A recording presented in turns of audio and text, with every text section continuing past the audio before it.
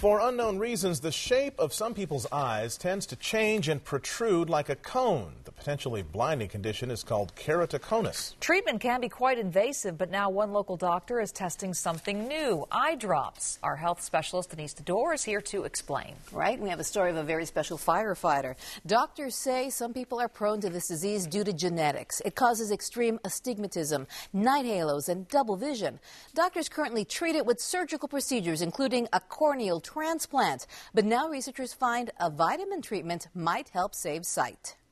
On September 11th, firefighter Jeff Ruggieri was one of thousands of rescuers sifting rubble. Basically just trying to find somebody alive, which was at that time pointless. The dust bothered his vision, but he also had a disease called keratoconus in his left eye.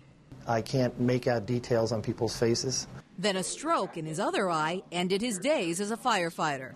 Right now I'm sitting at a desk job, and I would like to return to duty and perform my duties again. Keratoconus causes this weakening in the collagen fibers.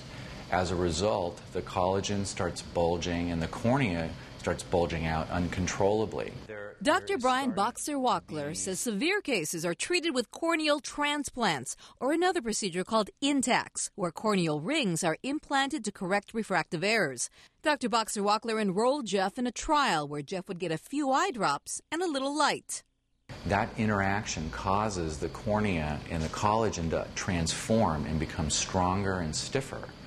As soon as the vitamin drops and the UVA light interact, doctors say the strengthening and cross-linking of collagen fibers begins. Patients don't feel anything except for maybe a slight itchiness. The only discomfort I had, it felt like there was a hair in my eye. Dr. Wachler also implanted 2 corneal rings to reinforce the new shape. The next morning, both are thrilled with the results.